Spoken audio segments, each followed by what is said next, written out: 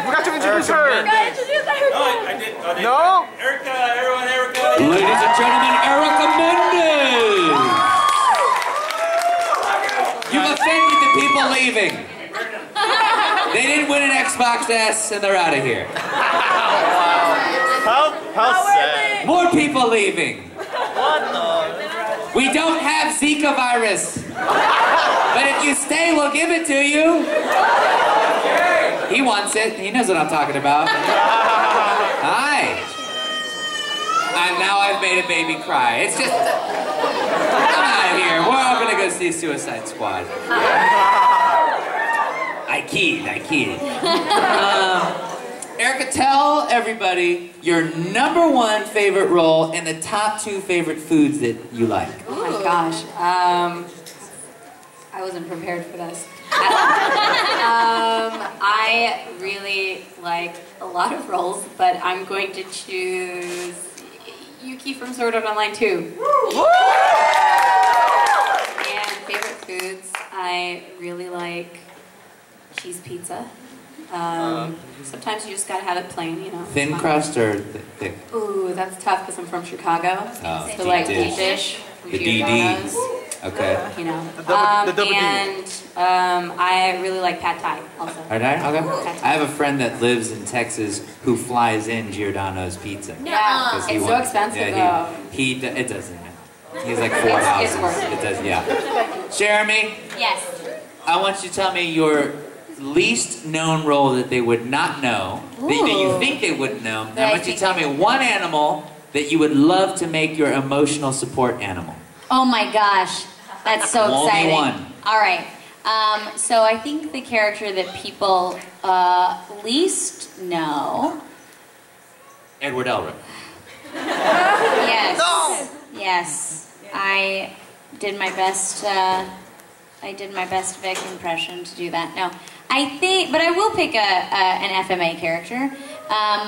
People usually are pretty shocked that I voiced Alicia in Full Metal Alchemist Brotherhood, and the animal that I would like to make my support animal, and I would have to pick a smaller animal because I just want to be able to take an animal on planes with me. So like, it can't be a giraffe, it can't be anything very large. It's not going to fit on a plane. So I would pick a pocket monkey. Ooh, pocket monkey. Actually, technically, you could have like a baby giraffe. It would just like you probably shouldn't get attached to it. Like you just need a new baby giraffe, if you know what I mean. Oh, you're thinking like a replacement giraffe, like every couple of... They grow fast. Well, yeah. Don't get attached. No, I can't. Mommy, where's he taking the grow-up giraffe? Don't look, honey, and close your ears. That's why I'll have a pocket monkey. Yeah. What did they eat? I have no idea. I just think they're... Captain Crunch.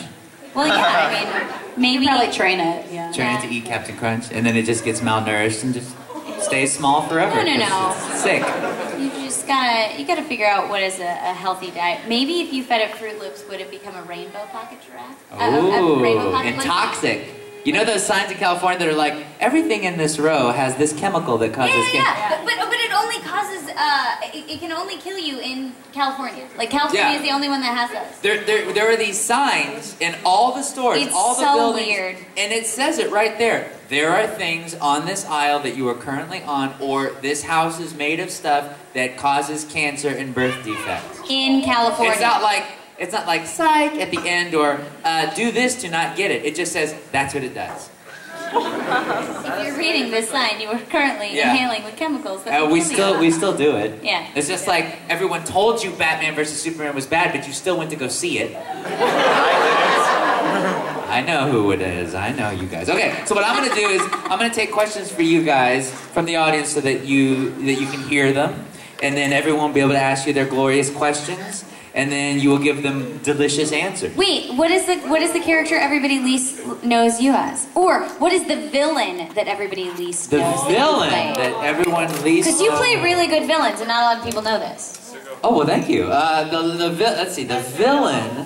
I played a villain in a movie called Absolution, and I had a really vile line I had to say to one of the female people that I captured, And I can't say it here at all, and I never want to repeat it again. But no one knows about it, and it was a time travel movie, and it was pretty groovy. And I broke my gun on set in a shot, and the take they used in the film was the take that had the broken gun in it, because I just kept going. And so, don't do that. But yeah, probably that villain. That's awesome. And let's see, and as far as, what's your favorite cereal?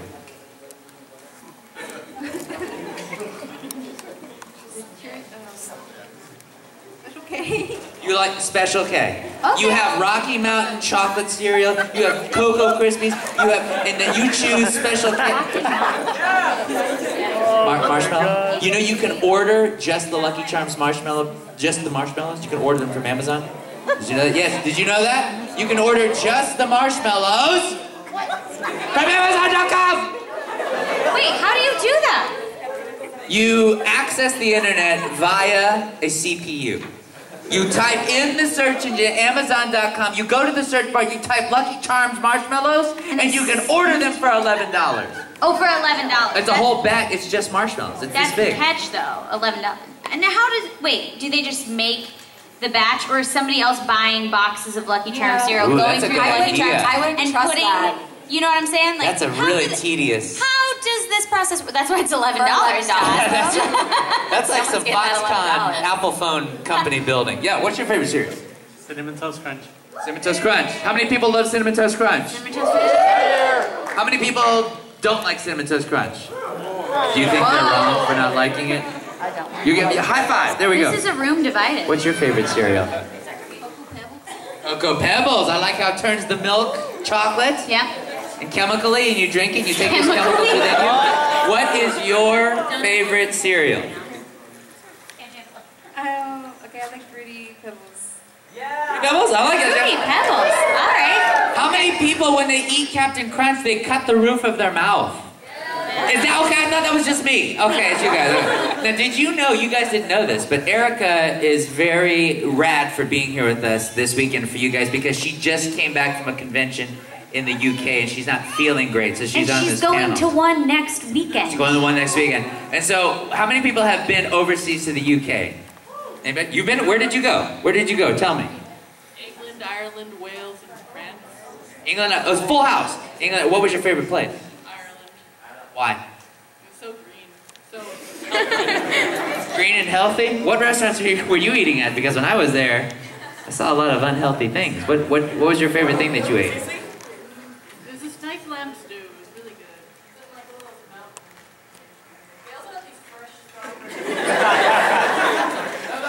They had these really fresh strawberries, like literally, like Puffin Cove. Puffin Cove with little puffins? Like a ton of puffins? So you had nice lamb stew, so it was like the lamb was like, go ahead, eat me, I'm in stew. You're like, you're such a nice lamb. I will devour your soul. So Erica, when you were there, did you have like a meal that you were like, wow, this is, because I know in the UK it's difficult to find nicely seasoned food, but did you find something? I've heard that, but like everything I had was pretty good, I think. I'm trying to think of exactly what I had that was really good, but I remember having a bag of chips that was pretty good too. What was the flavor of chips? It was like red pepper and sweet chili. Do you like spicy stuff?